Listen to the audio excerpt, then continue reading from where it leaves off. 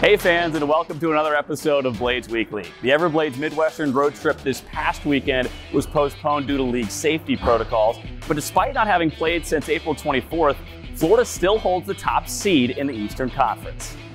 The boys will have to rev it back up this week as the Everblades are slated to play 3 games against the South Carolina Stingrays. Right now, the Rays are on the outside of the playoff picture looking in, but they're still only a couple of percentage points out of the postseason picture. Florida has won 8 of 10 matchups against South Carolina this season.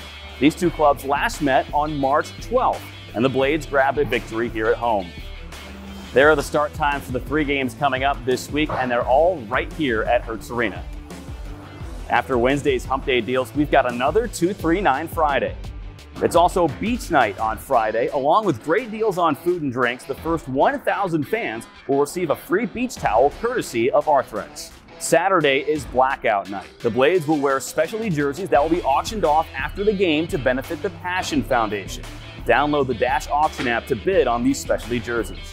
Can't wait to see you here at Hertz Arena this week for all the fun we've got planned. Remember, if you'd like more information on upcoming broadcasts, tickets, or promotions, just visit FloridaEverblades.com. I'm Mike Folta. Thanks for tuning in to this week's edition of Blades Weekly.